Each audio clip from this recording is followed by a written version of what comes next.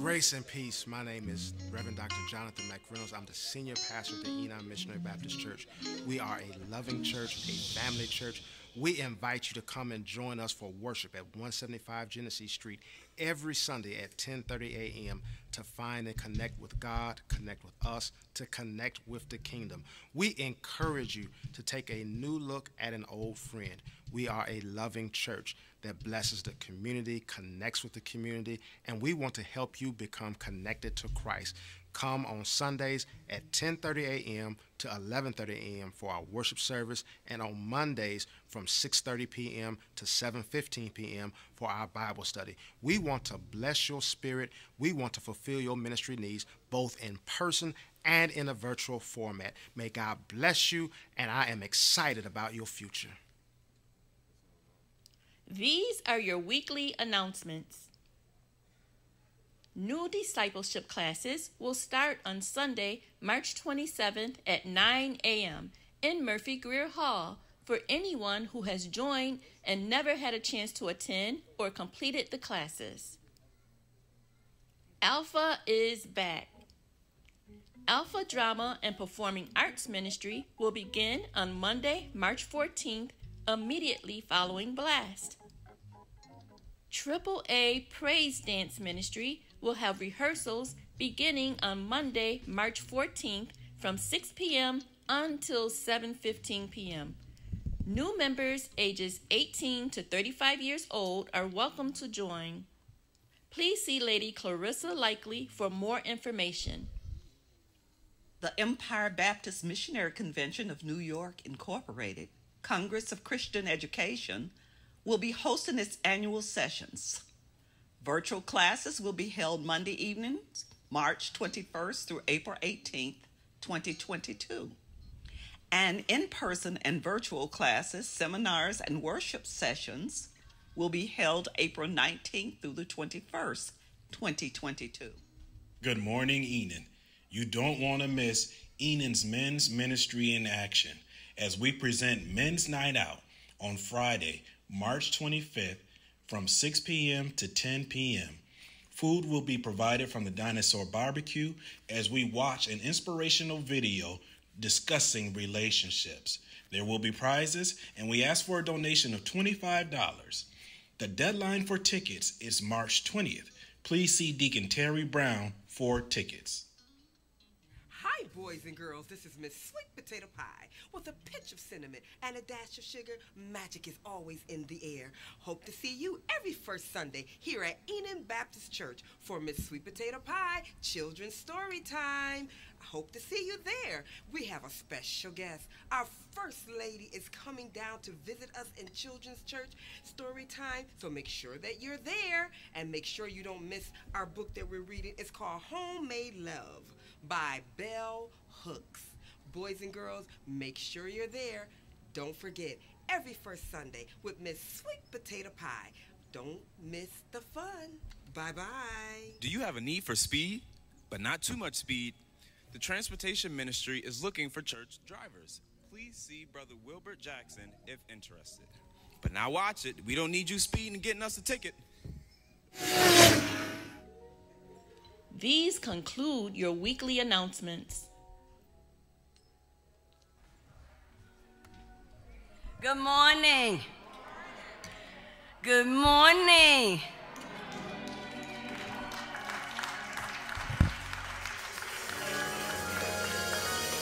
What day is this? Oh, that was just pitiful. What day is this? This is the day that the Lord has made, and He has blessed me and you to see it. Woo! That in itself is a blessing. Amen? That in itself is a blessing. We welcome you this morning to the Enon Missionary Baptist Church, located at 175 Genesee Street, where we are under the leadership of the none other than the Reverend Jonathan Jamal H. McReynolds, whom God has sent to this house, and all of you that are out there in TV land watching and listening, we welcome you this morning. And all who are in the house, let them know out there that you welcome them too. So now I'm going to ask you one more time, what day is this? This is the day that the Lord has made, and I will rejoice in it. Listen, if you were not able to get up this morning, you might be laying somewhere moaning and groaning and wishing that you had a chance to get up and praise the Lord. Now, if you've ever had that time where you couldn't get up and you were just laying there moaning and groaning, let your memory come back to you, and let's get on up and begin to praise God. Not me, but praise God for his goodness and his mercy, that you're able to stand up this morning. You got the activity of your limbs. You are breathing. Hallelujah. And the word of God says to us this morning, I just want us to get in that worship mood. I will lift up mine eyes unto the hills, from whence cometh my help. My help cometh from the Lord, which made heaven and earth. Where's your help coming from? He will not suffer thy foot to be moved. He that keepeth thee will not slumber. Neither he that keepeth Israel shall neither slumber nor sleep.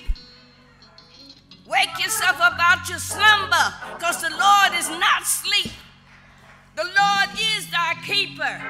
The Lord is thy shade upon thy right hand.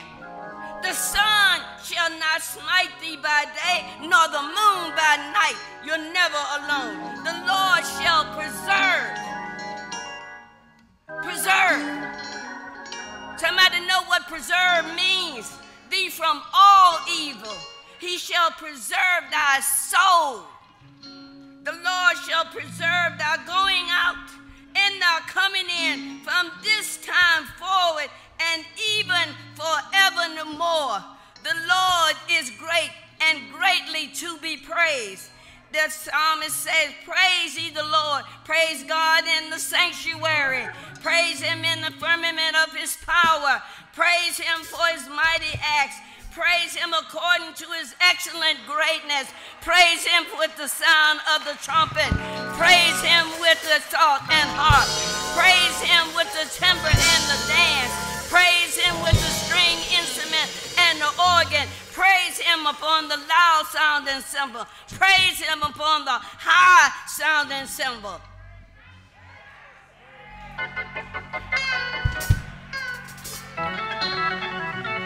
If you're not breathing, don't worry about it. You can't do this. If you're not breathing, don't worry about it. But it says here, let everything that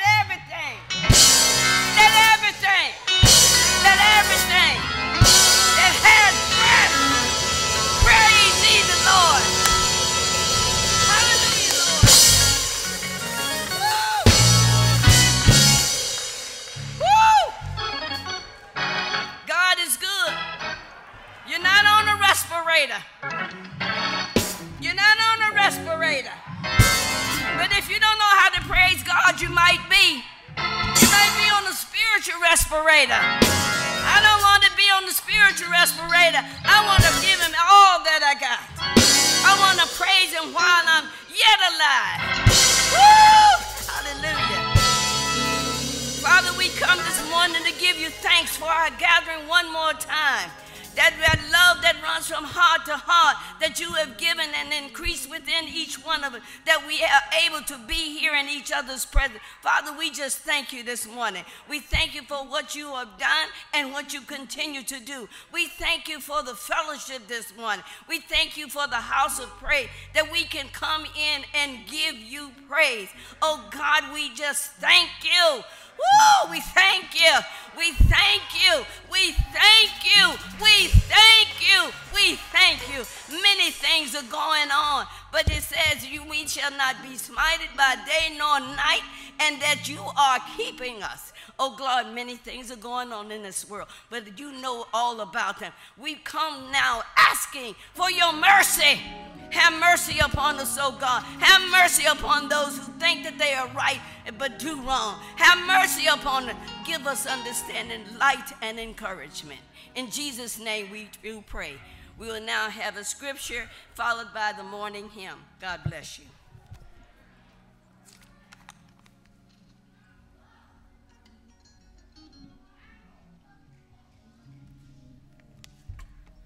Good morning. Morning scripture is coming from Psalm 95. Come, let us sing for joy to the Lord. Let us shout aloud to the rock of our salvation. Let us come before him with thanksgiving and extol him with music and song.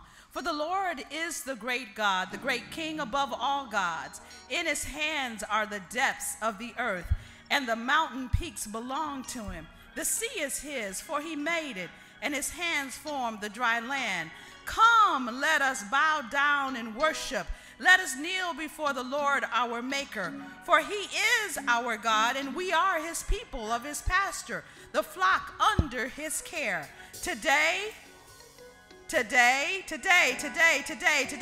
if only you would hear his voice and do not harden your hearts. This is the word of God.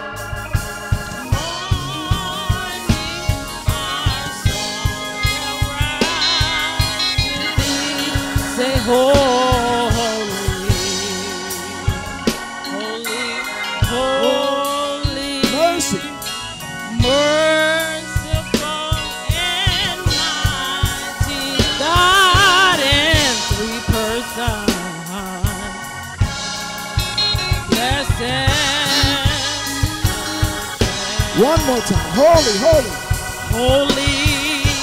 Holy, holy, holy, Lord God Almighty. God Almighty. Early in the morning, our song shall rise to thee. Holy, holy, holy, holy.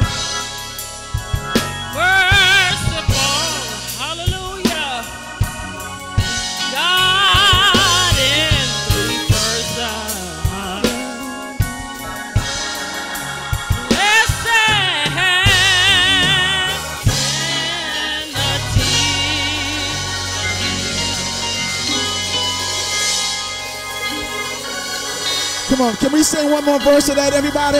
Come on. Holy, holy, holy. Come on. Holy, holy. Lord, come on, Lord. Lord God. Early, early in the more the sun shall rise. Come on, everybody. Holy, holy. Oh. Mercy, mercy, mercy. Mercy, mercy. God in three persons. Blessed Trinity, come on. Blessed Trinity. Come on, give God a praise, everybody. Hallelujah, hallelujah. Amen. The song says, I worship you, Almighty God. Amen. There's none like him. Look at your neighbor and say, there's none like him. Come on, tell somebody there's none like him.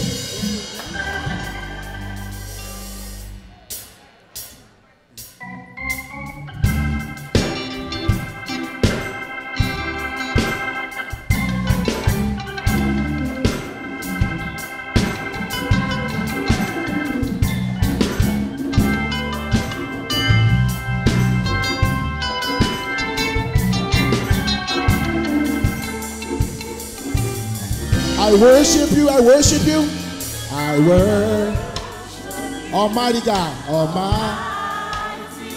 God. There is none like you. I worship, O Prince of Peace, O Prince. That is what I long to do. Come on, that is what I long. I give you praise.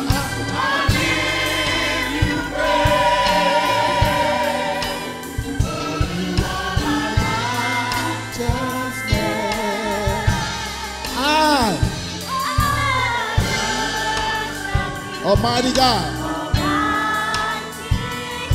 There is none like you. None like you.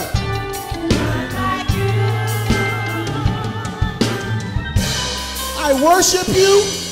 I worship you. Almighty God. Almighty God. Come on. There is none like you. I worship. You, O Prince of Peace. Come on, that is what I long.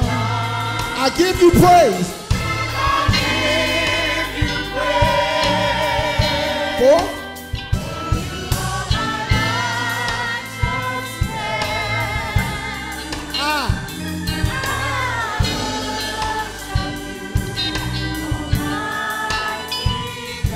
There is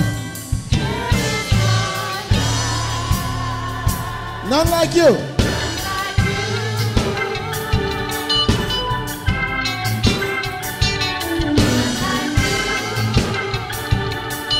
Come on. None like you. Come on. None like you. Come on, sopranos. Searched all over, come on. Searched all over, can't find nobody. Come on, search. Searched all over, can't find nobody like you. Come on, soprano, search. Searched all over, can't find nobody. Come on. Searched all over, can't find nobody like you. Alto, search. Searched all over, can't find nobody. Search.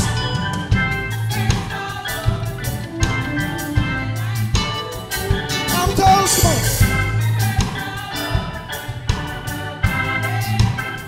Searched all over. Tenors, come on. Come on. Searched all over, can't find nobody. Come on. Searched all over, can't find nobody like you. Searched all over, can't find nobody. Hallelujah. Search. Searched all over. Let's put it all together. Put it all together. Searched all over. Searched all over, can't find nobody. Come on, search. Searched all over, can't find nobody.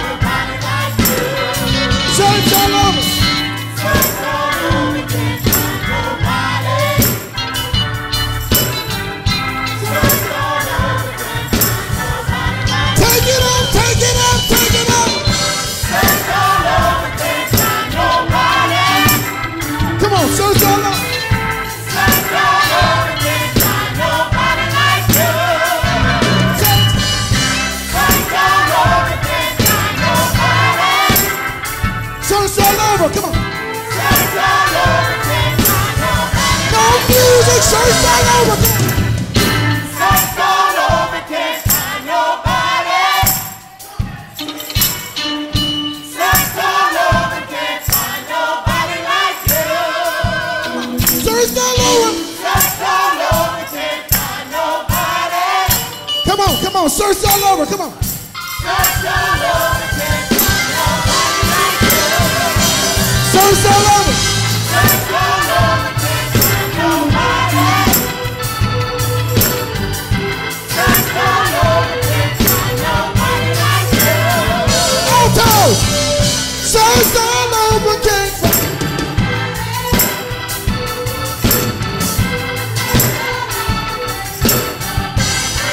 Tenors. Search all over. Come on, search.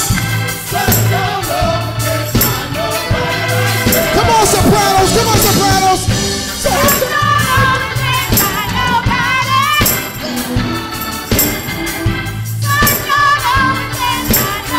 No music. Search all over. Search all over, can't find nobody. Search all over, can't find nobody like you. Amen. There is a word from the Lord today, and I'm excited about what the Lord is going to do. Amen. I've been preaching for the last few weeks in a series about shifting. Life shifts. It's time to shift. This will be the last sermon in this series. I'm grateful for your feedback and your prayers because so many people have said how this sermon series has blessed them in their lives. And that's why I'm grateful that I have enough sense at this juncture in life to listen to the Holy Ghost when he tells me what to preach. And I don't just preach what's a good sermon or what's on the liturgical calendar, but try to hear from God. Amen. Amen. Today I want to preach from the topic of repositioning. Repositioning. Look at somebody and say reposition. I'd like to call your attention to the Old Testament book of 1 Kings, chapter 17, verses 7 through 16.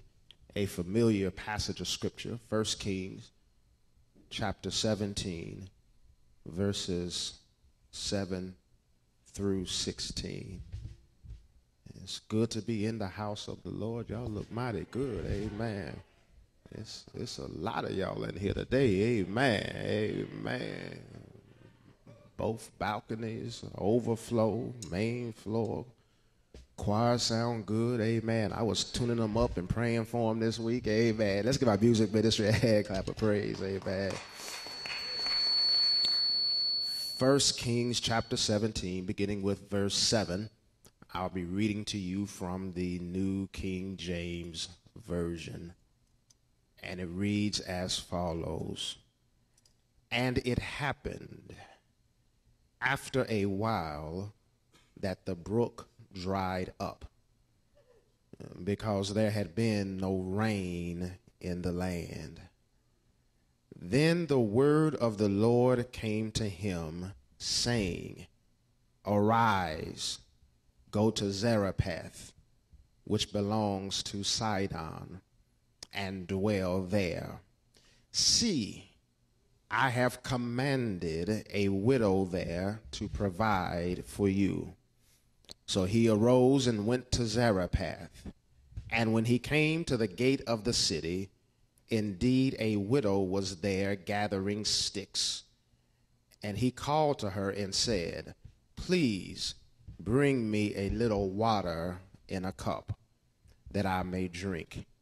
And as she was going to get it, he called to her and said, Please bring me a morsel of bread in your hand. So she said, As the Lord your God lives, I do not have bread, only a handful of flour in a bin, and a little oil in a jar. And see, I am gathering a couple of sticks, that I may go in and prepare it for myself and my son, that we may eat it and die. And Elijah said to her, do not fear. Go and do as you have said, but make me a small cake from it first, and bring it to me, and afterward make some for yourself and your son. For thus says the Lord God of Israel, the bin of flour shall not be used up, nor shall the jar of oil run dry, until the day the Lord sends rain on the earth. So she went away and did according to the word of Elijah. And she and her household ate for many days. The bin of flour was not used up, nor did the jar of oil run dry, according to the word of the Lord, which he spake by Elijah. Repositioning. Let us bow our heads for a word of prayer. Heavenly Father, we thank you for this opportunity to stand and share in your word. Lord, we pray that your Holy Spirit would minister to us today. We pray, God, that you'd open ears, open hearts, make minds receptive to your holy and your righteous word. For Lord, we need a word from you today. For we cannot peradventure through life on our own, but we need your word to be a lamp unto our feet. We need your Holy Spirit to speak to us. Lord, I pray today that someone that is lost would be saved, someone that is disconnected would return to Christ. I pray that the saved will be edified and strengthened in your word. Lord, I pray that your Holy Spirit would just fill me with greater anointing, that I might be used by you. Lord, we're here not for our glory, but for your glory. And Lord, I pray that as your word goes forth, that the redeemed of the Lord would say so. For Lord, we gather here to learn, to grow, but we also come to worship the true and righteous God. So we pray that the redeemed of the Lord would say so. In Jesus' name we pray, amen. You may be seated in the presence of the Lord. Repositioning. The book of 1 Kings is a compilation of public records from Palestine between the period of 1046 and 616 BC. Various individuals recorded these records, and the final compilers were Isaiah and Jeremiah. The books of 1st and 2nd Kings became a dynamic narrative of how the Lord's permissive will and providence work in the lives of his people. How sometimes when we are unaware, sometimes unwilling, sometimes not even in anticipation, the hand of the Lord is upon our lives, and his permissive will allows things to come into our lives. His providence leads and guides us where he desires us to go. And it seems like everything in our lives come together how God intends for them to come together. That's why the New Testament writer said all things work together for the good of those who love the Lord. The book contains 71 verses of fulfilled prophecy, of where even in the midst of tribulation, oppression, and disenfranchisement, the Lord still provides evidence to Israel that he has not abandoned them and left them in their time of trouble. I am glad that the Lord works in such a manner, because there have been multiple times in our lives when the Lord has reminded us of and provided evidence that even when we are going through, that he is still with us. Somebody ought to be able to say amen, because there were those moments in your life when you had tears in your eye, when you were down to your last few dollars, when it seemed like you were about to lose your mind, when it seemed like you had more enemies than you had friends. But somehow in the midst of your situation, while the storm was not over in your life, God still provided some evidence that while you are going through, that he had not taken his hand off of you, and that he was still with you in the midst of your storm.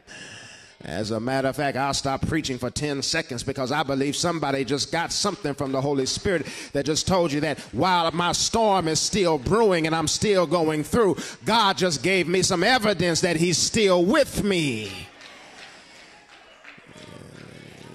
in the midst of my situation.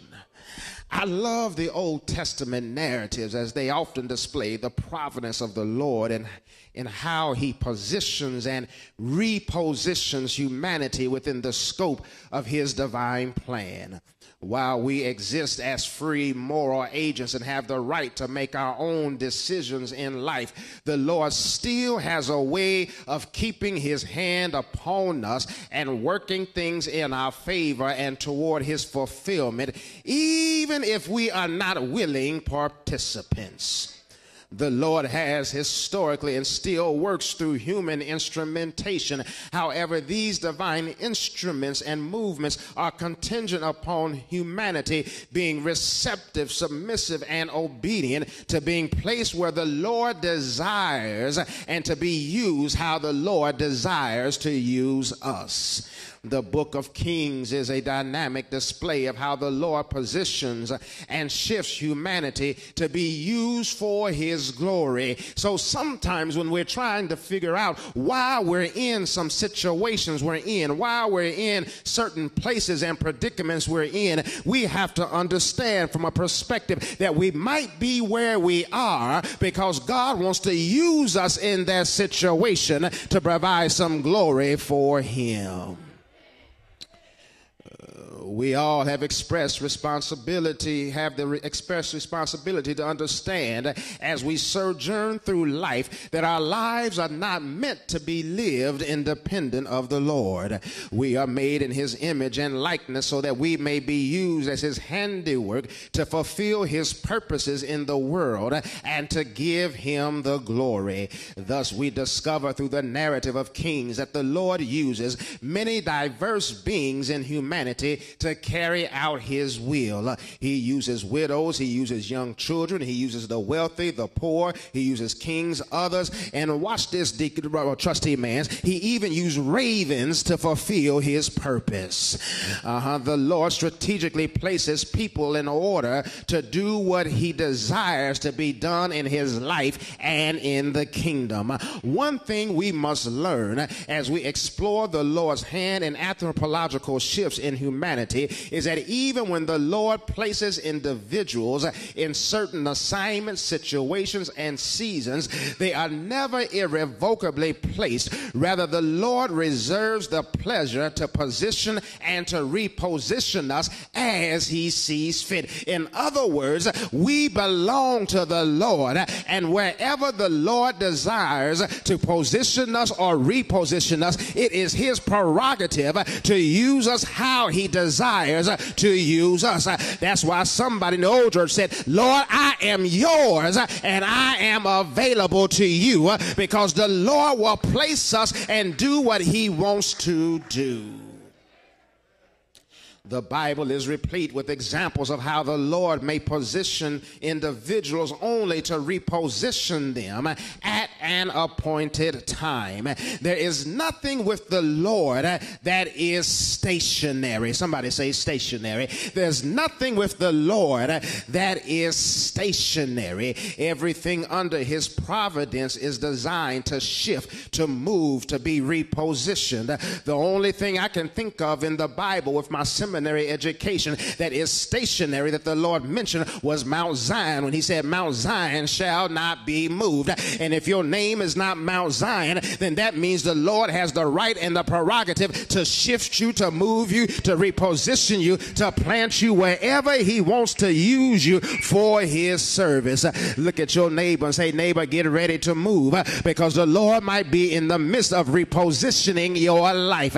I know you've been there for a long time, but the Lord might be up to something to do something greater in your life. Thus, we ought to be ready to shift and move if we are not Mount Zion. Look at the Bible. Abram was repositioned when he left home and even had his name changed to Abraham. Noah was repositioned as he built an ark and was transferred to a whole nother location through a flood. Rahab was repositioned as she shifted from being a harlot to a heroine of faith. Saul was repositioned as he transitioned from being an enemy and antagonizer of the church to having his name changed to Paul and advocating for the church greater than anyone else in history. Jonah was repositioned from a rebellious prophet in the belly of a whale to being a guest revivalist in the city of Nineveh. There was a man named Zacchaeus that was repositioned from being a crooked tax collector to being a follower of Jesus. So what does that say? That says that your mind and your spirit and your faith ought to be open, because if God can reposition them, then there's a funny feeling and hunch in the atmosphere that God might also want to reposition you to use you for his glory. I believe in faith today that if some of you here would just dare to get out of self, give up control, and trust the Lord, you will find the Lord will also reposition your life for the better. Look at someone today and declare that I came here because I'm seeking better in my life. Look at somebody and say better. I pray you didn't come to church and have an expectation of remaining the same, but I'm praying that you came to church with an expectation that you would leave here better than what you came. I'm the Reverend, Dr., Pastor, Moderator, Bishop, Overseer, whatever you want to call me, amen. But I still came here with the anticipation of leaving here better than what I came. I wish I had some help in here. Let me say it one more time. The problem that we have in the kingdom is we have too many people that come to worship, they come to church, they engage the kingdom, but they have no desire, no anticipation to be positioned or repositioned and to leave better than what they came. You ought not come to church depressed and leave depressed. You ought not come to church sad and leave sad. You ought not come to church mad and leave mad. You ought not come to church angry and leave angry. But when you have an encounter with the Lord and the Holy Spirit and the Word in your life, you ought to leave better than what you came. I wish I had somebody in here that just wants the Lord to do something in your life and you desire to leave here better than what you came.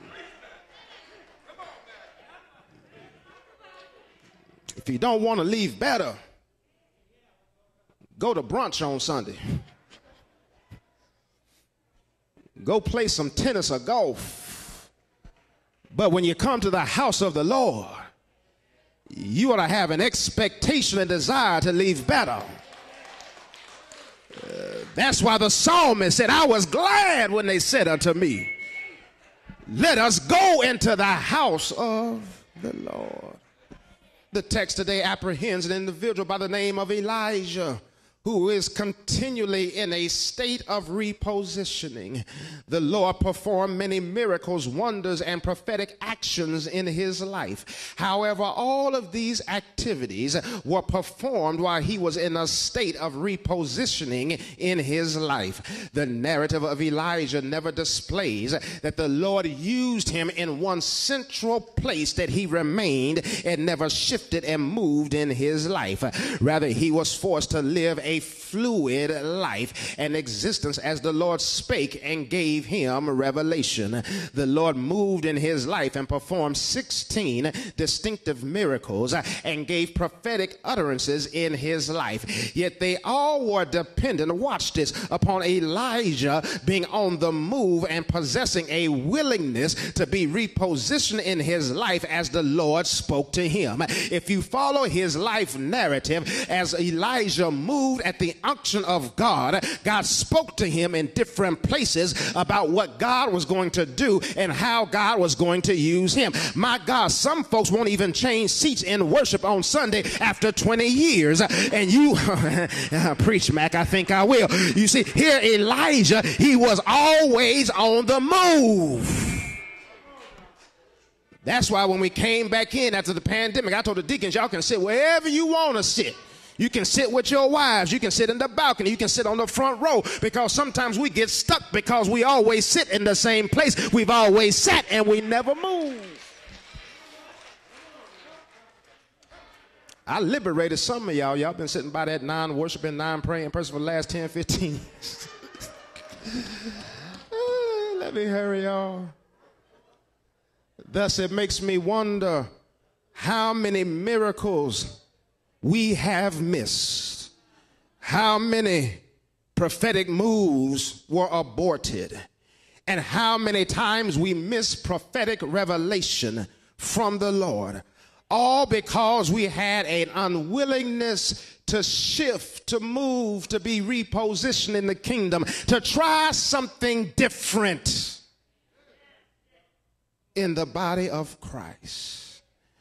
I've often said in this church, the last words of a dying church are, we've never done it this way before. And thus the relevant question becomes, how many times we have placed ourselves in a position of dying, all because we have possessed an unwillingness to be repositioned in life. Elijah is living an existential experience of being in the midst of a drought, famine, and a time of crises. However, in the midst of what is going on around him, the Lord says in his word that he's going to maintain him. However, it requires him, watch this, to be willing to move, to shift, to reposition in his life. The word for someone today is, if you're going to survive the atmosphere that you're in today, you must be willing to shift and reposition in your life. Look at somebody and say, you've been sitting there too long. You've been in the same position too long. You've been in the same mentality too long. You've been at the same level of faith and worship too long. You've been doing the same regimented thing in your life too long. But God sent you by 175 Genesee Street to get you to step out of the box, to think different, to worship different, to pray different, to believe that God will do something different in your life if you will just be willing to reposition yourself in life. And thus the prophet Elijah becomes a sign and a symbol to us today of how to survive and overcome adverse atmospheres in our lives. If we're going to survive, then we must be willing to reposition as the Lord speaks to us. Somebody say reposition. The narrative comes alive in 1 Kings 17 because the Lord gives Elijah a prophetic word of 3.5 years of drought and famine in the land. However, while the Lord was willing, to allow the land and the inhabitants to suffer, he sustains the prophet in the midst of adverse situations. The Lord instructs the prophet in the midst of the drought to go to the brook called Cherith, and he says that he has commanded ravens to feed him there. Look at what the text says. He was in the midst of a 3.5-year drought and famine. The prophet prophesied that no rain is going to come, that there's going to be a drought and a famine, and the Lord tells him to go to the brook called Cherith, and the Lord is going to use ravens to feed him there. Thus Elijah does as the Lord commands. He goes to the brook, he drinks the water, and waits and is fed by ravens daily in the midst of a regional famine and drought. If Elijah had been a Baptist, he would have never left the brook, because the brook was good for a season. Let me say that one more time. Don't y'all look at me, because I got more Baptist pedigree than everybody in this church put together. Amen. 4th generation Baptist preacher. But watch this. Had Elijah been like some of us, he would have never left that brook, because he said, I got some water from that brook. Even after the brook dried up, Sister Tiffany, some folks will still be sitting there in a famine, waiting on water, when the Lord has said move, when the Lord said reposition. That's the reason why we have so many dying churches in the kingdom. It's not because of the choir, it's not because of the preacher, it's not because of the deacons, it's not because of the trustees, but it's because people are sitting by dying brooks and they are refusing to move and reposition when the brook has dried up.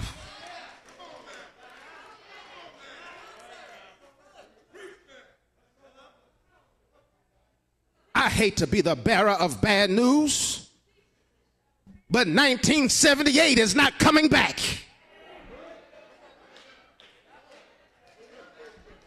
Don't look at me. I like 1978. I was 7 years old. My daddy drove a deuce and a quarter. Had an 8-track player. Don't y'all look at me like y'all know what a deuce and a quarter is. Amen. I had an afro at bell bottoms. I didn't have a care in the world. I had a bicycle with a banana seat in 1978. Life was good.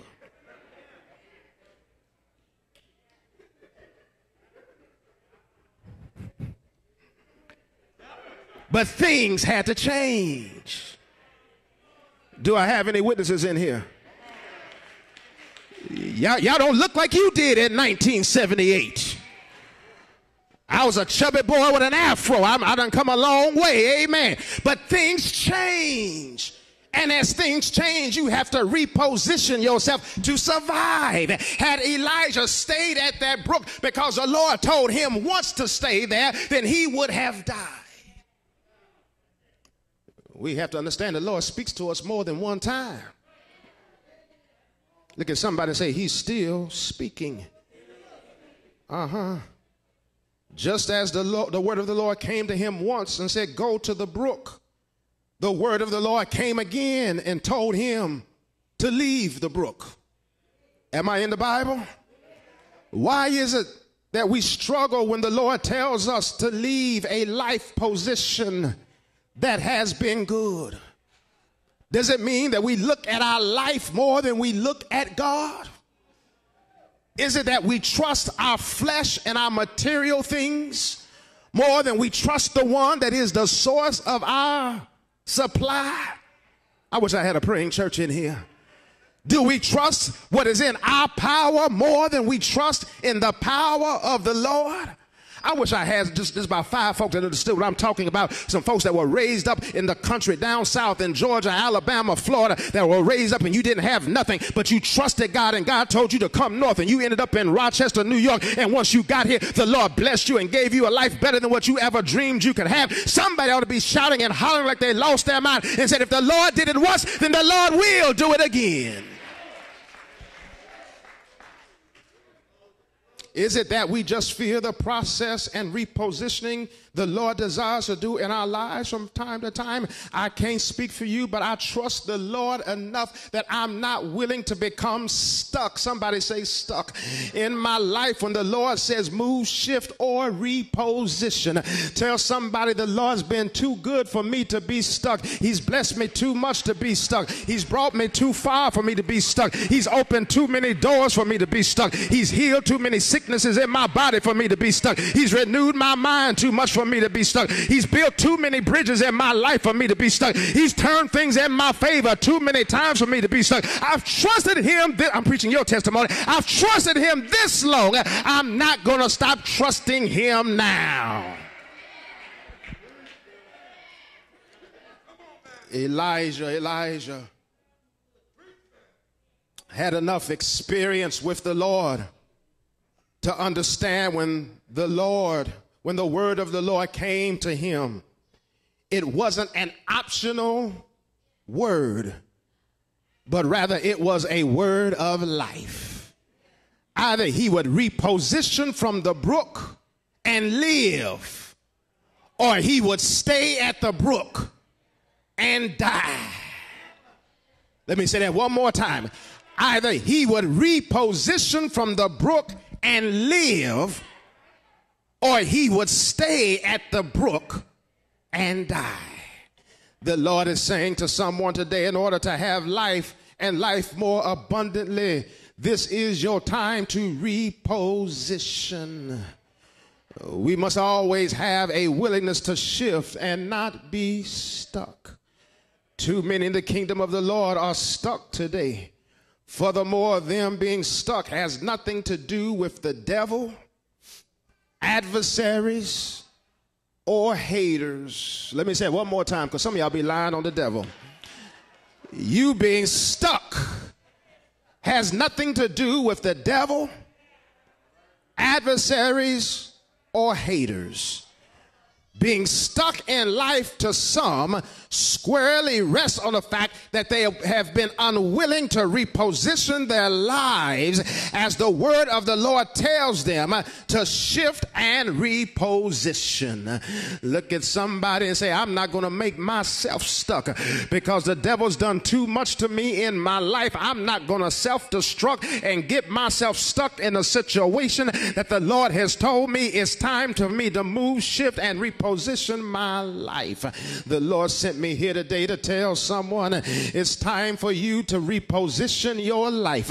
It's time to try something new. It's time to believe God for something higher. It's time to believe that God's word will do just what it says it will do. If the Lord says he is your shepherd and you shall not want, then you need to just keep following his word and you shall not want. If the Lord says he's going to open the windows of heaven, then you might have to reposition yourself in order to get that harvest from the windows of heaven. You've got to do something to reposition your life. Come on, somebody say preach, man. That means you might need to go back to school. That might mean it's time to start your business. It might mean it's time to buy that new hair weave. It might be some time to get a new suit to change up your style. Oh, don't y'all look at me like that. Amen. I look a whole lot different pre-pandemic and now. Amen. Because I decided to reposition myself. Maybe it's time for you to reposition yourself so that God can bless you as he desires to bless you. Look at somebody and say, it's time to shift. It's time to shift. Come on, I said put something in the atmosphere. Tell somebody it's time to shift. God wants to reposition your life. I'm getting ready to get out of here, but let me exegete the text just a little bit. The text teaches us some valuable principles and paradigms that are essential for our lives and survival. Number one, the text teaches us, Elijah teaches us that somebody say every assignment and position is seasonal. Ooh, it's dangerous saying that in a Baptist church. Let me say that one more time. Where my security? Amen. Y'all got me? Amen. I got Owen security. Amen. Right? That's the best security in Rochester. Owen security. Amen. Elijah teaches us that every assignment and position is seasonal. So that means that whatever you're doing now doesn't mean you're going to be doing it forever.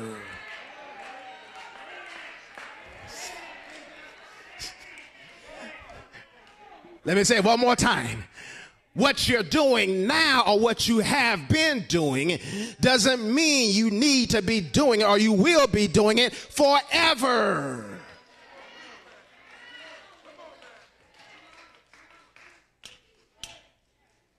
You might have been the choir director in 1980.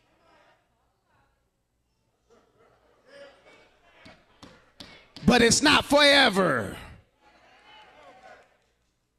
You might have been a deacon in 1990, 1965, 2005, but it's not forever. My God, I'm the pastor, but I'm not going to be the pastor forever. I promise you, I wouldn't be my granddaddy or Prince's granddaddy and pastor today, 80-something years old. No. I love y'all, but no, I'm going to go fishing like everybody else. Go to brunch, have a mimosa. Oh, I'm sorry. I heard him talk about that up in the trustee room. I don't know what a mimosa. I heard him talk about the trustee room one day. Amen. But I'm going to enjoy life because nothing lasts forever. Look at somebody say, nothing lasts forever. Everything is seasonal. And the reason why the kingdom and the church might be suffering is because someone thinks they're on a permanent assignment when it is a seasonal situation.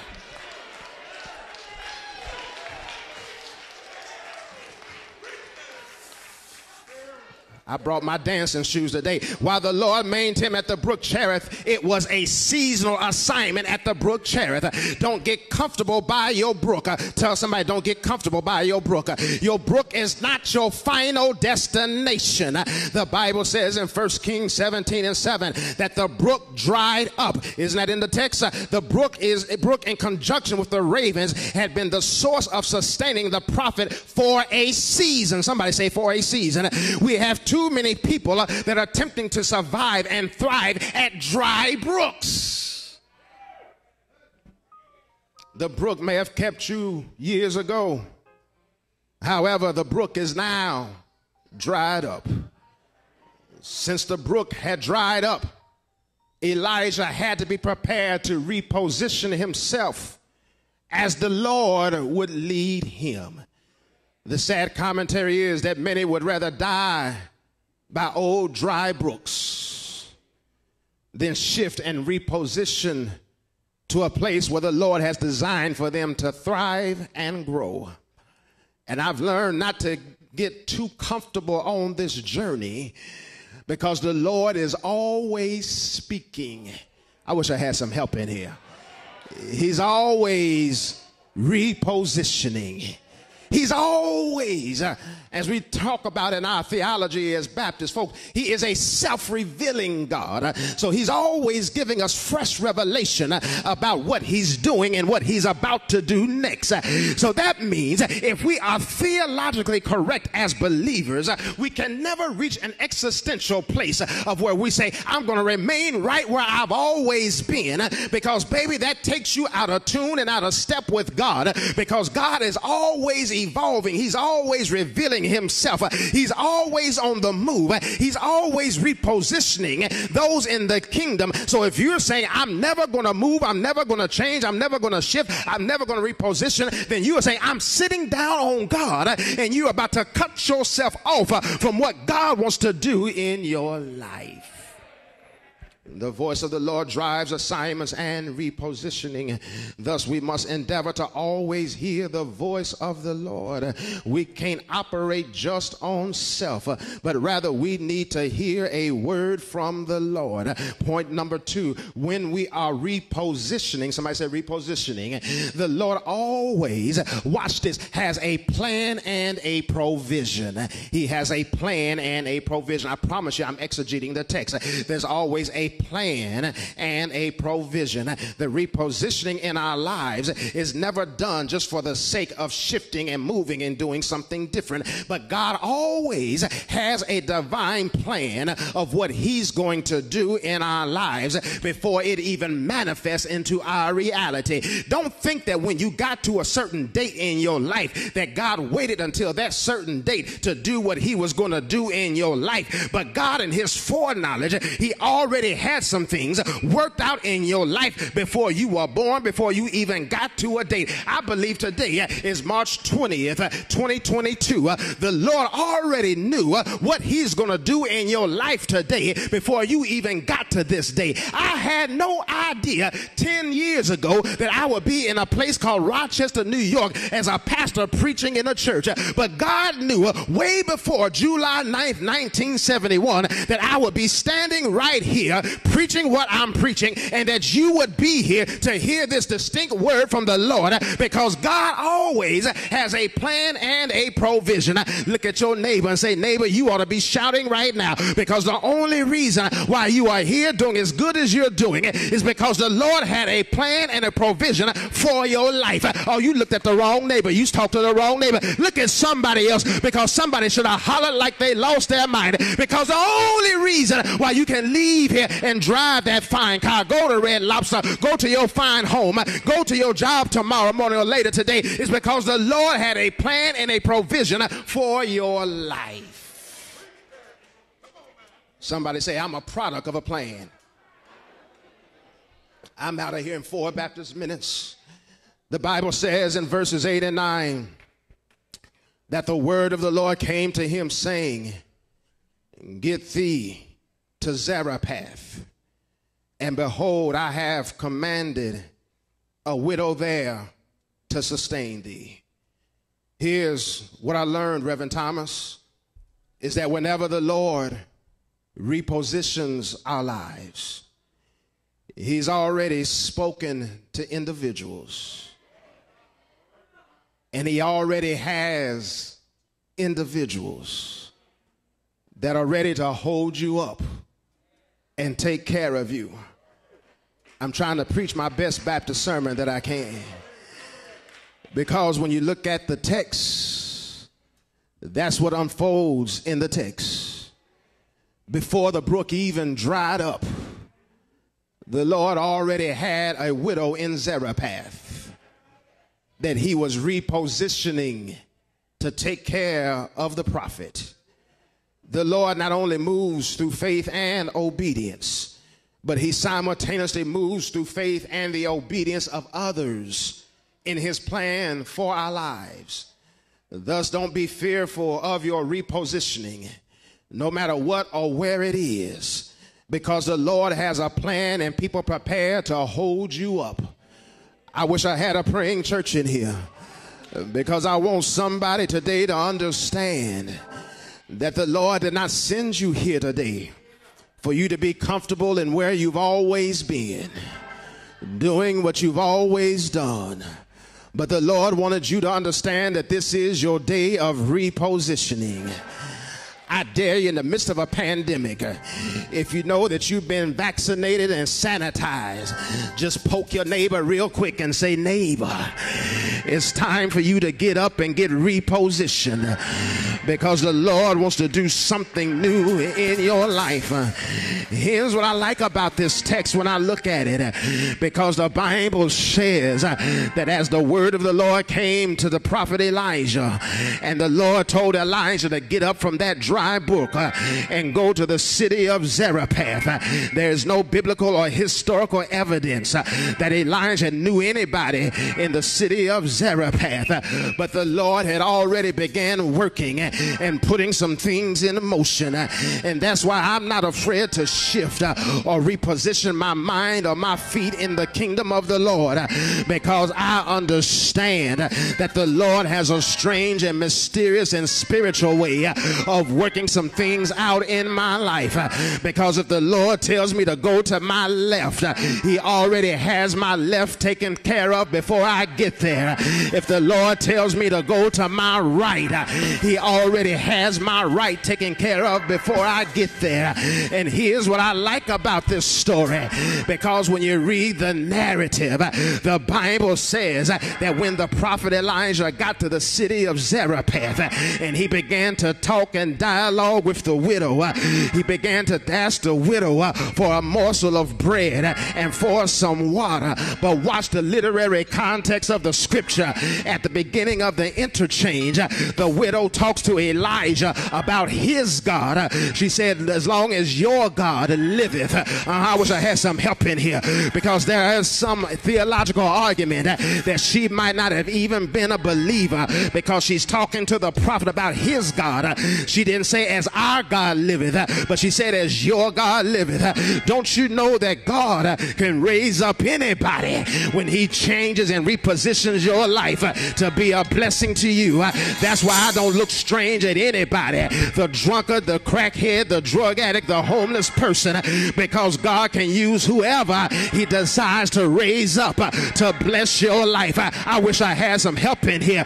Yes, even with my Wilberforce Harvard United Theological Seminary educated self, I believe a homeless person, God can use that individual to hold me and keep me up. If I have anybody in here that can say, preacher, I know what you're talking about, because if it was not for the Lord on my side, I don't know where I would be. If the Lord hadn't raised somebody up to give me a cup of water, to say a prayer over my life, to give me an encouraging word when it seemed like I was going to lose my mind, I don't know where I would be. But come here, Elijah, he begins to talk to this widow as the Lord commanded him. He has repositioned his life.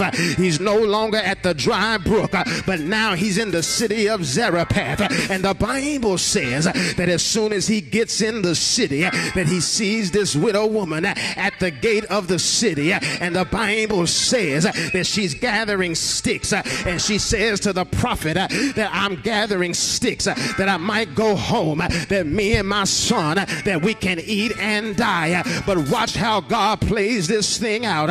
As he was obedient to reposition his life, not only is he going to be blessed, but everyone around him is going to be blessed. What are you saying, Dr. Mack? Here's what I'm saying, that your ability and willingness to shift and move and to reposition your life not only impacts you, but it might impact the blessing of others, because this widow woman that is even questionable if she even knew God, just because of her obedience and the obedience of the prophet to shift when God says shift, and now he's going to be blessed, and she and her son are going to live. That's what I like about God, is that God has so many blessings that when he blesses me and when my cup gets full, my cup runneth over. I wish I was in a Baptist church today, and as my cup runs over, there's always somebody that's going to be a saucer in my life. It might be my wife and my children, it might be the people in the church, but one thing I understand is that as God blesses me, he allows my blessings to flow to others. But watch the text as it comes alive. Elijah begins to talk to the widow woman, and he tells her, the Lord said, bring me a morsel of bread first. And then something begins to shift in the atmosphere, because this woman that didn't even acknowledge God as being her God, she does as the prophet says. And Elijah says to her, as the word of the Lord says, that your source will not run out, your meal will not run out, your oil will not run out. Here's my last point, and I'm going to stop troubling you today. Here's what I learned from Elijah and this text. The text teaches me that if we are willing to reposition ourselves, the Lord has a miracle that's waiting for us with our name on it. Oh, this is why I need some hand clappers, some dancers, some hand shakers, some hallelujah folks, some tear jerkers to say, yes, I'm waiting for my miracle, because I believe that if I stay in the will of God, that God has a miracle with my name on it.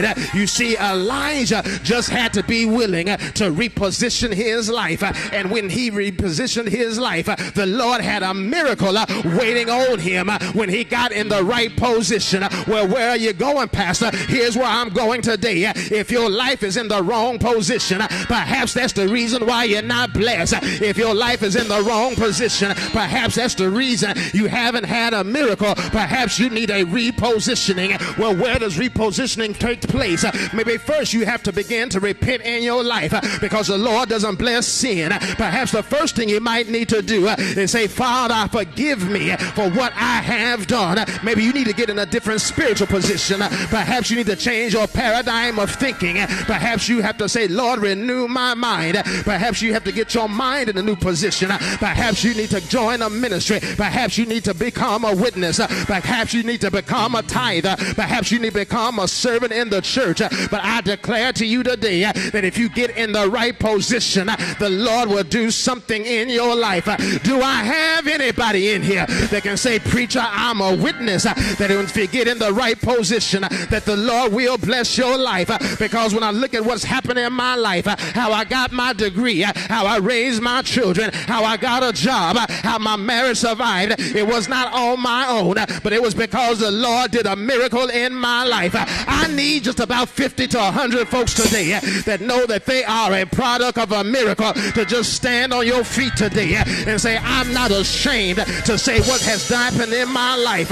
It happened because the Lord did it. It happened because I repositioned myself. It happened because the Lord is faithful and just. Is there anybody in here that can say the Lord is faithful and the Lord will bless you real good? Look at your neighbor and say, neighbor, it's time to reposition your life. I'm ready to move. I feel something in the atmosphere. I feel like God is about to shift some things in my life. I've been preaching about shifting for over a month.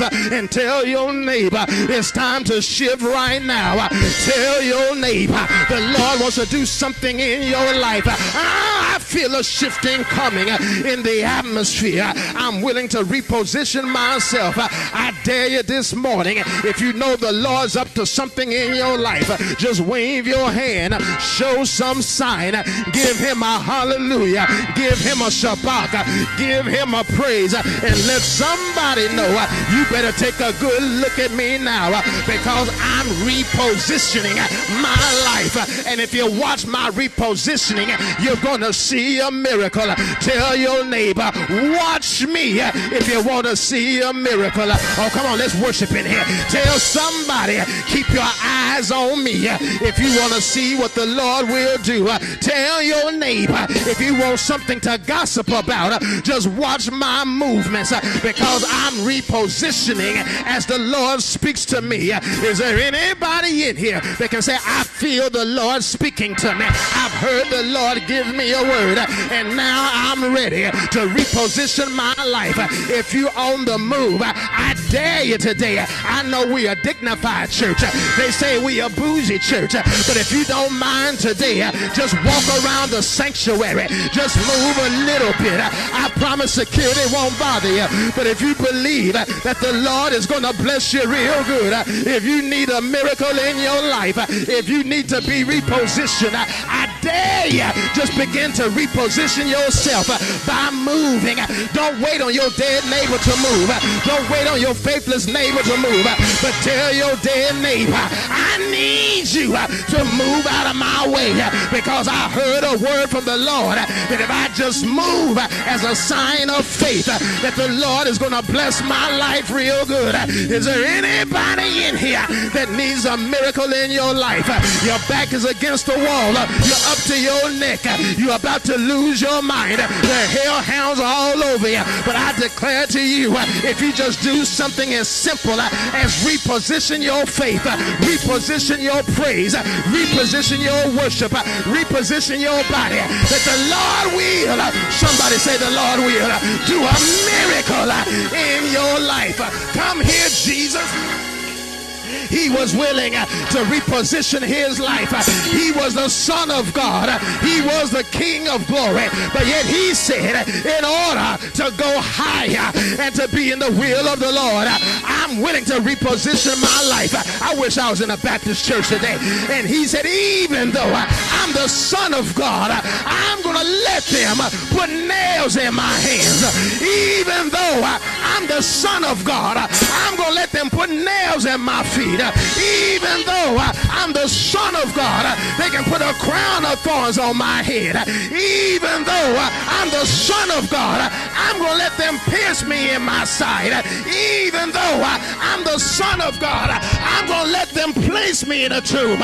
He was willing to reposition himself. But look at what God did. As the old church would say, after 3 days and nights, early one Sunday morning, come on, old Eden, I need some Oregon Street Eden to say he got up with all power in heaven and in earth in my hands.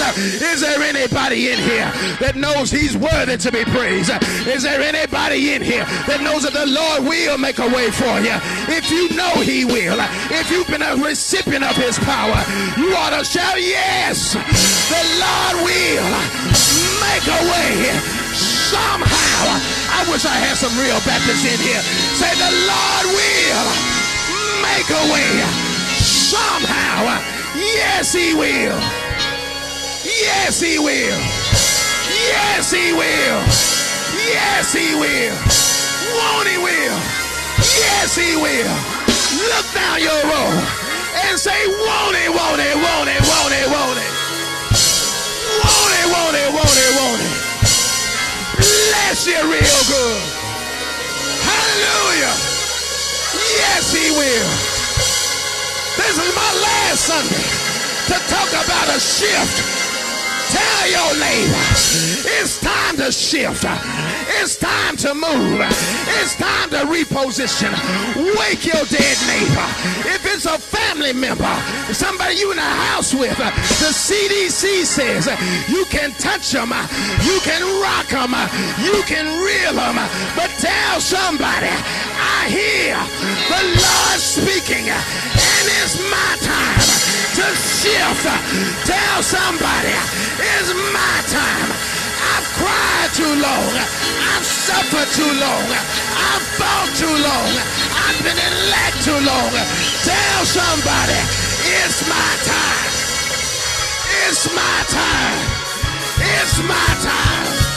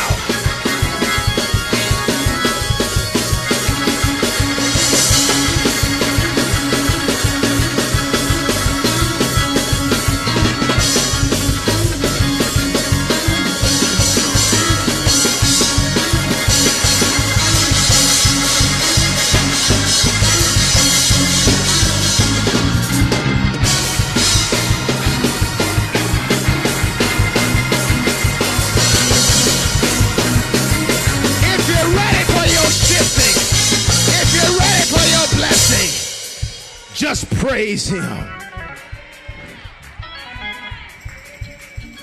Everybody just lift your hands in the air. Lift your hands in the air.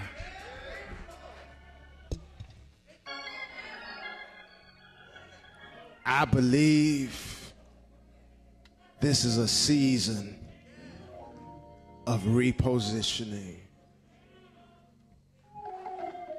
God wants to do something different in your life, your family, your finances, your marriage, your church, your health.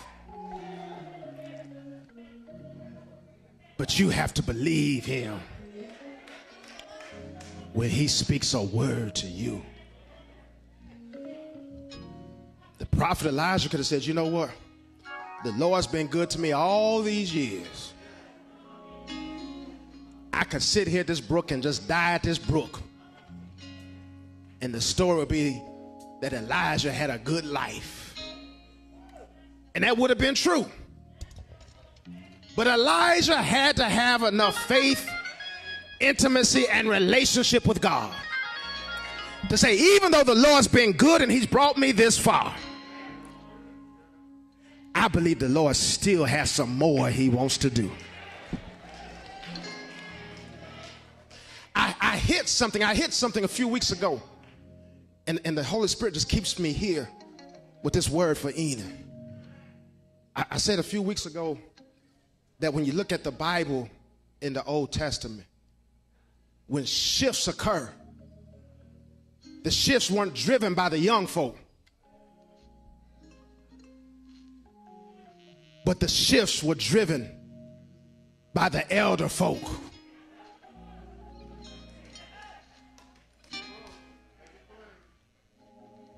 I was a young preacher when I came here 6 years ago. I don't know what I am now, Reverend Sansom. I got an AARP card and everything else. But the elder folks need to drive the shift. And once the elder folks initiate the shift, when they get tired of driving the shift, then the young folks come behind them and they pick up the load. If you don't hear anything else I ever say in this church, hear this. If Enid's going to ever be what she's called to be, some folks in that Caleb generation going to say it's time to reconstruct some things. It's time to build some things. It's time to do some things differently.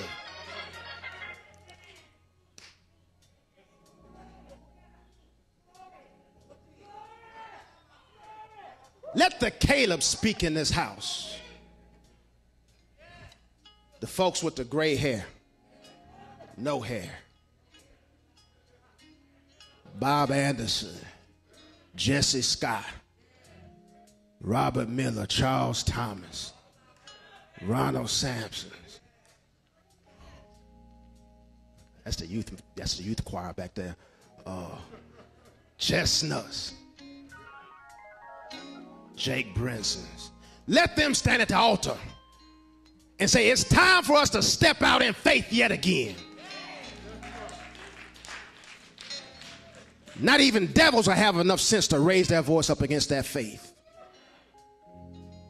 But if we're going to be who we're called to be, we need the Calebs to say it's not time to sit down, but it's time to shift.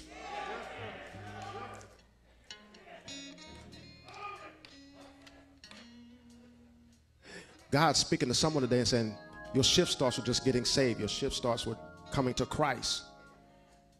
We extend you an invitation to come to Christ, to be a part of the kingdom. We want you to come right now. If you're not saved, you desire to be saved, if you believe that Jesus Christ is Lord, if you believe that God has assigned you to this house of worship to be planted, to grow, to be covered, to be prayed for, if God has said to you today, it's time for you to reposition your life, then you need to come right now and give your heart to Jesus. I need somebody over here to look at the sound booth because they're trying to get y'all's attention and it's distracting me. So we need to help them get these sound system done and these microphones so y'all can talk to each other. But somebody down here look at the sound booth, amen, because I'm trying to get the invitation. God wants to save someone today. If you would just come and give your life to Jesus. This is the time to be saved. This is the time to be repositioned. This is the time to give your life to Jesus Christ. Don't miss the shift in your life and what God is trying to do in your atmosphere. Won't you come? As the choir sings or plays something softly, Just pray for the person around you. This is your chance. This is your opportunity to become in relationship with Jesus Christ, to be grounded and rooted with him. I believe that God wants to move in your life. I believe and I know that God is speaking to someone. It's just a matter of obedience. Will you do what God has already said do? Will you shift when God asks you to shift? Will you surrender your life? Is there one here today? Won't you come to him?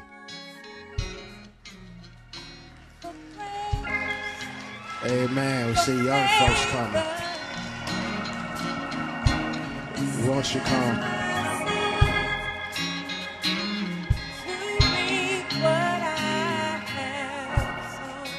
Won't you come? Won't you come?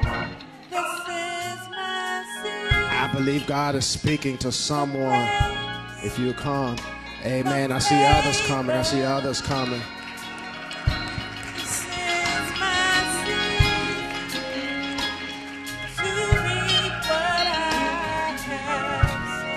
Won't you come? Won't you come?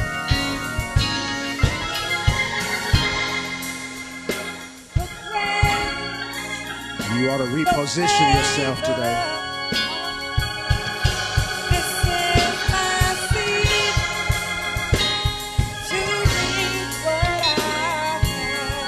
Won't you come? Won't you come?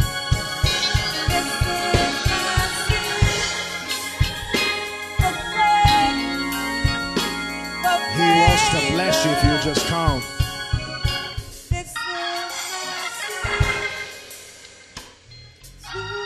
Won't you come? God wants to do something in your life if you would just surrender to him.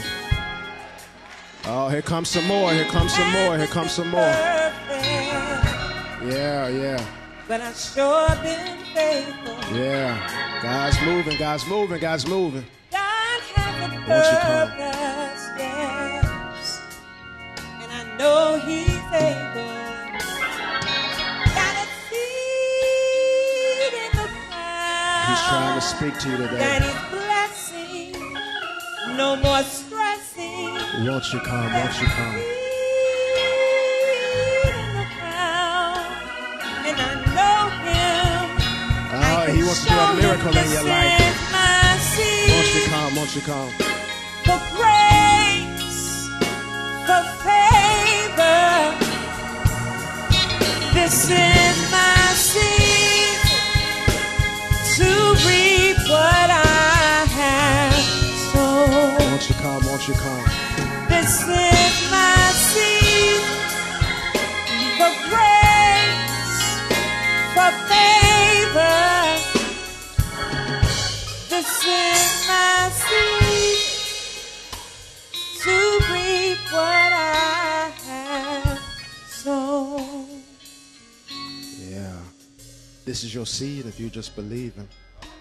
I believe God's still speaking to someone else. For my If you just surrender your life. everything is working. The Lord's filled 2 pews Together with folks coming, but we for got plenty of room at the cross. good. Won't you come? Won't you come? Everything is working together for your good. Won't you come? Won't you come? Everything is working together for your good. This is your season for grace, for favor. This is your season. Don't miss your season. This is your season to reap what you have sown. Amen. This You may be is seated. your season for grace, for favor. This is your season to reap what you have sown. Let the church say amen. Bless y'all. Bless y'all. Bless y'all. Together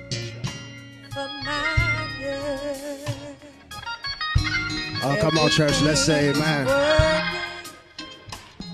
Together for your good.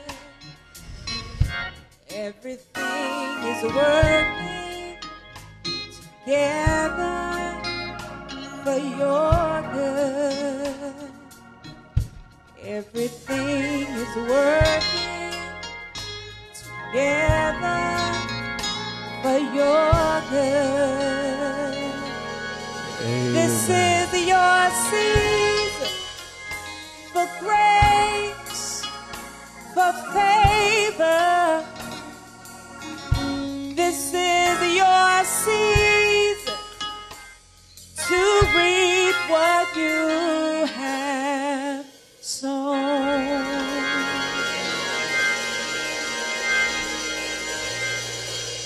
Amen.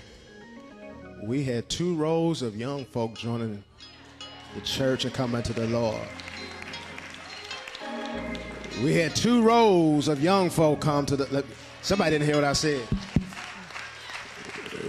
We had 2 rows of young folk come to the Lord. Amen. We're grateful. Part of that was a product of our youth ministry on Monday nights. Amen. Amen. I say all the time, we have to continue to invest in young people and technology. Amen. If we don't, we're going to be a dead church. Amen. Amen. I'll take a pay cut to do more for technology. And did I say that? Yes, I did, didn't I? On video. Did I say that? Corey, you didn't stop me. Amen. To take care of young folks and technology, because that's where the church is. Amen.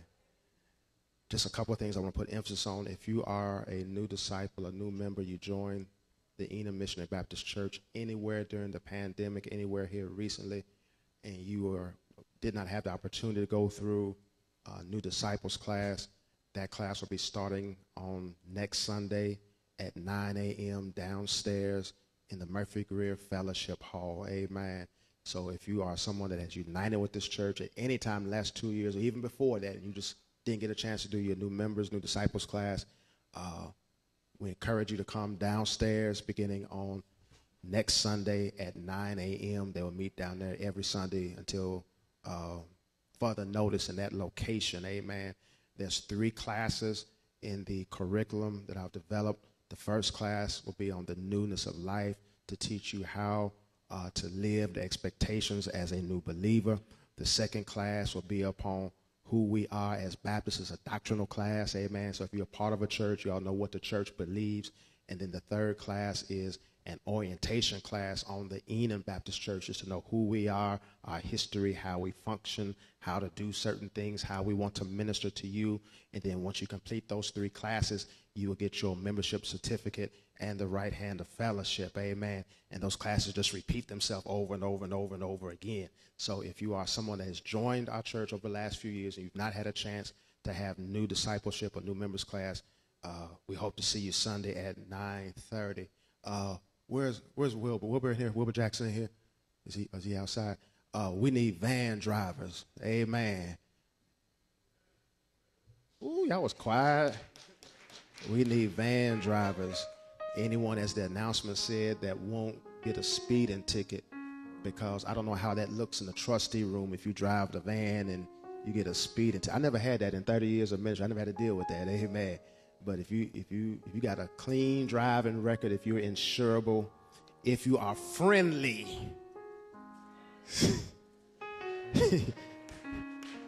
if you are patient, because when you are a van driver, many times you are the first introduction to our church.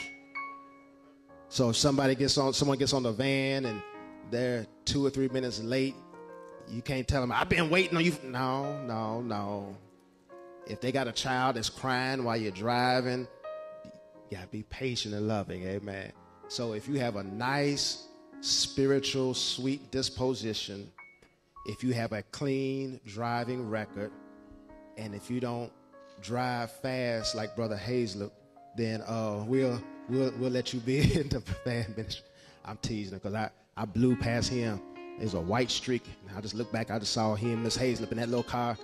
And he told me a week later, that was you in that little Beamer flying. Yeah, it was me. But we need van drivers. We're ready to start back the van ministry. Hopefully we can get that started back sometime around Easter or shortly thereafter. But we do need a full crew. And people are calling and requesting transportation to church that otherwise cannot get here. I had 3 calls myself personally that came to me personally. So we do need van drivers. You don't have to be a member of Eden for 20 years to drive a van, amen. As long as you got a clean record, you don't get any tickets, and you don't take the church van nowhere it's not supposed to be, amen. You can drive the Eden church van, amen. Now, I have had to deal with that before, amen, in 30 years, amen. But we need van drivers because we need to get souls to the church, male, female. I think you got to be over 21, Brother Thomas? Over 21, amen. So see Brother Wilbur Jackson, see myself, see any one of the leaders, any of the deacons, trustees. Deacons, trustees, just wave your hand so people know who you are. And if you have an interest, please see them. Terry Brown, come here real quick and say something about the Men's Day. Let's give our men of Eden a hand clap of appreciation. We have our men's weekend coming up. Deacon Terry, Fly Guy Brown, he's got a good itinerary set up. So let's say something about our men's weekend. Praise God. Where all the men at? Raise your hand. So this is for all the men, all the men. So this Friday, the 25th, we're having what they call Men's Night Out. We're going to hang out right here at the church. Not at the club, we're hanging out at the church. Amen? So we're gonna have food catered in from Dinosaur's Barbecue. That's our physical food. Then we're gonna have an inspiration video on relationships. That's our spiritual food. And we're gonna have some prizes, and we're just gonna fellowship and have a good time. The deadline is today. We gotta get a count in. We ask for a $25 donation. If you don't have the donation, just come see one of us over here. What's that area? I don't know what that area is over there, but we don't want to turn nobody away, so just come let us know. But we ask for a $25 donation. Yeah, Deacon Floyd got it. Yeah, Deacon Floyd got it. Deacon Floyd, where you at? Yeah. So today we need a list because we got to put the count in on tomorrow. So we want you to come. We want to have a nice time. The men's going to fellowship. And ladies, if you send your man, you want to send him. Because he going to come back changed. Amen? Amen? Amen. All the men of Eden, just stand up real quick so we can just celebrate you and honor you and pray for you. All the men of Eden. Amen. Look at this. It's a lot of men in this church. Amen. Folks say there aren't men in the church, but we got a lot of men in Eden. Amen. So thank God for you. We hope to see you on Friday. Amen. Just a couple of things and we'll be out of here.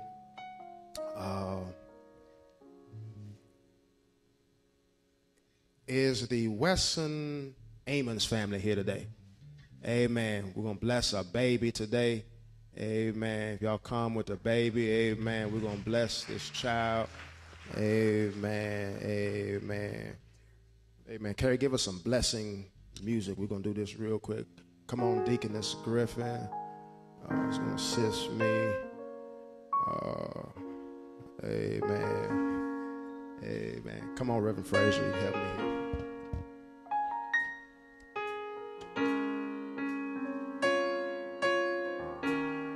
Amen. Amen. Amen. Let's give this little child a hand clap of praise.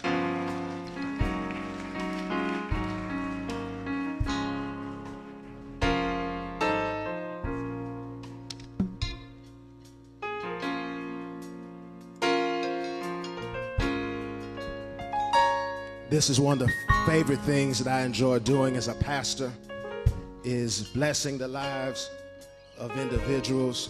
Amen.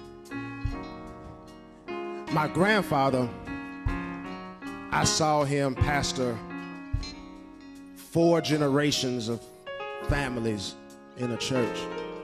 And many times it's a blessing to see children grow up from infancy to adults. I saw children that my grandfather blessed end up taking care of him when he was a 80-year-old pastor. I saw children that he blessed, babies, become deacons and trustees in the church. So I say that to say that when we bless the lives of children in the church, it's sacred. We don't know who they're going to become, because the word of God says we are the sons of God, and it does not yet appear who we shall be. All the babies I've blessed in this church, young children I've blessed in this church, some of them be future leaders in this church. One of them might be my successor one day. We don't know. But as a church family, we have a responsibility to not only be that spiritual village, but to pray for these children, to love these children, to cover their lives. We're glad today to have Emmanuel McReynolds IV. Amen. Let's give little Emmanuel a hand clap of praise. We anoint the mother for her faith in bringing her child to the house of the Lord. We ask that we pray for her and the family as they raise little Emmanuel. I anoint Emmanuel in the name of the Father, the Son, and the Holy Spirit, that the Lord would be a covering over his life, that he would bless him in all that he does. I anoint his hands, that whatever he touches, the favor of the Lord will be upon his life and his work. I anoint his feet in the name of the Father, the Son, and the Holy Spirit, that wherever he goes, grace and mercy will follow him all the days of his life. Heavenly Father, we come right now, blessing the life of young Emmanuel McReynolds IV. Lord, we pray that you keep him. We pray that you preserve him. We pray that you allow him to be saved and to grow into a healthy relationship with you. Lord, we pray that spiritual gifts and anointing will follow his life. We pray that no weapon formed against his life shall ever prosper. In the name of Jesus, we bless his life. In the name of the Father, the Son, and the Holy Ghost. So let it be. I'm going to ask if Deaconess Griffin would say a few words to this mother to encourage her faith. And the most important thing I can tell you, and the Bible teaches us to train up a child in the way that he should go. So Emmanuel should be taught the word. Love him, spoil him, do everything possible material for him, but teach him that word. When he goes to school, make sure the people that are around him are teaching him the right thing, and that Emmanuel knows God and loves God. And when he sings his ABCs, make sure he's singing songs that are for the Lord as well. This little light of mine will shine. Let him know that. So teach Emmanuel the word. Give him all that he needs, and the best gift that you can give him is a gift of love, because that's the greatest gift of them all. And I just want to share this moment with my First Lady, because I can't stand here, because mothers to mothers, we know what it takes to train up a child in God's word. So I'm going to leave this with my First Lady to end it. We just want you to know that we praise God for you. We praise God for little Emmanuel, for your family, and we are here for you. Motherhood is the hardest thing, but it's the best blessing in the world. So we are here to support you, and we are here to support little Emmanuel, and we're going to stand by you with whatever you need. As Sister said here, train him up in the way that he should go, and the Lord will bless his ways. We are proud of you, and we thank God for the blessing of Emmanuel. God bless you, and we love you. Amen. You have also standing ministers from our church. You have Deacon Gordon, who's your deacon. You have Deaconess Barrett, who's over our deaconess ministry. I believe that the church and God's people are the answer for the great majority of society's issues. You have a support network. You're not in this by yourself. So anything that this church can do, that I can do, that they can do to strengthen your life, your home, the life of your child, we are the servants of the Lord to give that to you. At this time, Deaconess Griffin is going to present you with a certificate that marks this day an occasion of when young Emmanuel's life was blessed in this church under the hand of the pastor. And she's also going to present you a New Testament Bible that we pray that you will take time and train this child in the Word. Train this child in the Word. Amen. That he will know how to walk. Amen. Enan, he done grabbed the Bible. He done grabbed the microphone. He might be my successor. Amen. Amen. I might try to retire early, Emmanuel. Amen. Let's give this family a hand clap of praise. Amen. God bless you. God bless you. It's always a blessing when people bring children to be blessed of the Lord. As I said, that's something I love to do as the pastor. Before we have some remarks regarding our Women's History Month and the benediction, I do want to give our offertory appeal that upon your exit, our trustees and deacons will be positioned. If you want to give a physical offering today, they will greet you and receive your offering. If you want to give online, you may give online through Cash App at Enan MBC. You can do that 24/7. Amen.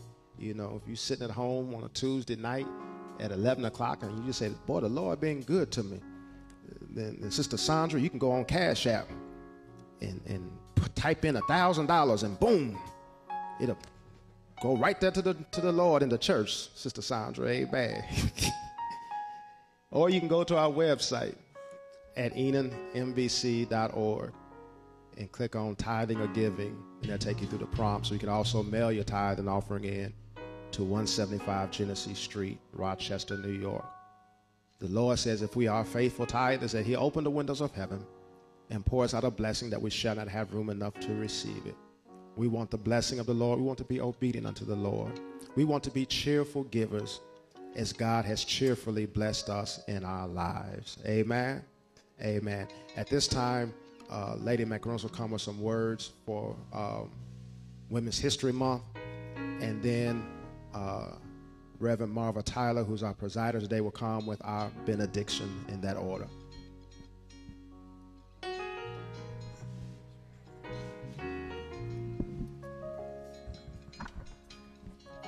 Doesn't she look lovely today? I talked about having more children last week, and she's been running from me all week. Hey, man, you got to celebrate your wife sometime, man. Isn't she lovely? Isn't she?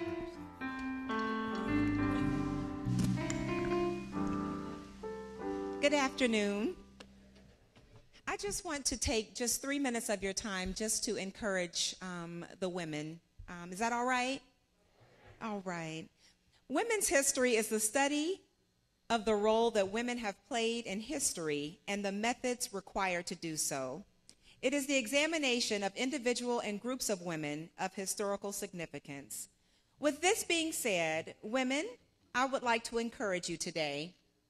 As women, we have plowed, we have reaped, we have husked, we have chopped, we have picked, we have moved, we have labored, we have birthed, we have married, we have raised, we have opened, we have closed, we have taken, we have given, we have cared for, we have nurtured, we have done with, we have done without, we have made something out of nothing, we have laughed, we have cried, we have encouraged, we have fought for hours, we have tirelessly worked, we have nursed, we have written, we have lived, we are history.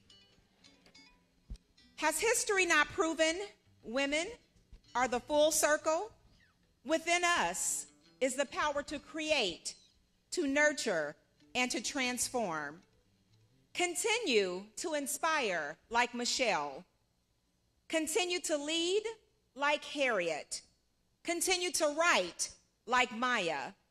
Continue to represent like Maxine. Continue to build like Madam C.J. Walker.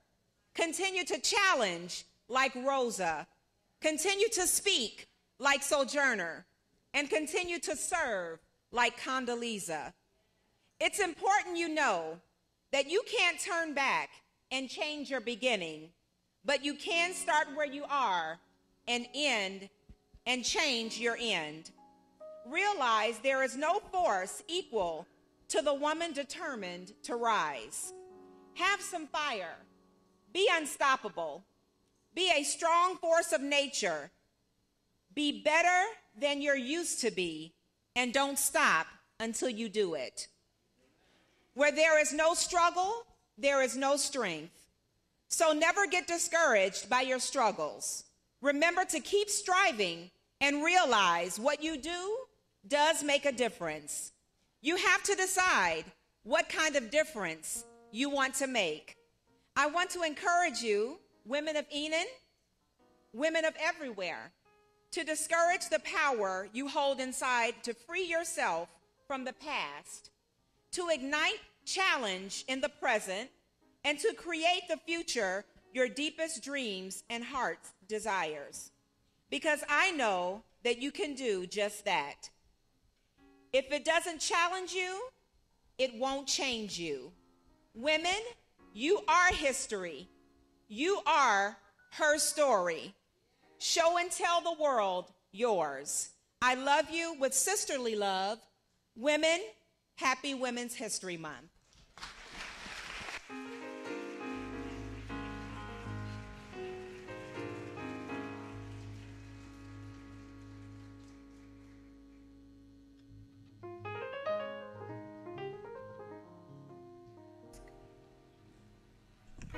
God is good. His mercy is everlasting, and his truth endures through all generations. I don't know about you, but I'm full. You know when God sends you a word. You know when the Spirit speaks. And it's been speaking loud and clear. My grandmama and them, when they would go to church, there would be one thing that they would ask of the preacher. Is there a word from the Lord? And we have received a word from the Lord. What you do with it is up to you. But we have received a word from the Lord. Reposition.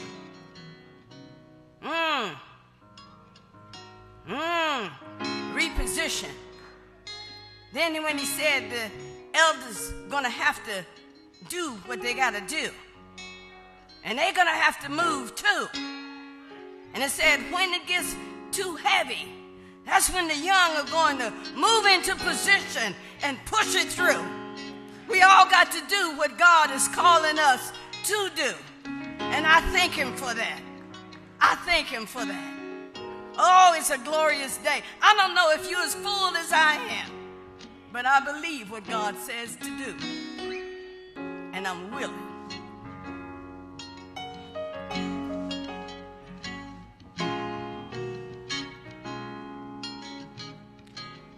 Now may the grace of God and the sweet communion of the Holy Spirit rest, rule, and abide with you now and forever. All in agreement, say amen.